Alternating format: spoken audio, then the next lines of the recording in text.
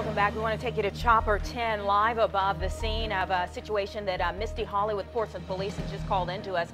At Ketch Drive in Portsmouth, call of shots fired there. Yeah, this is Ketch Drive is in the Churchland section of Portsmouth. It's near Hoffler's Creek Parkway. Shots fired at about 4:15. Chopper 10 just arriving at the scene.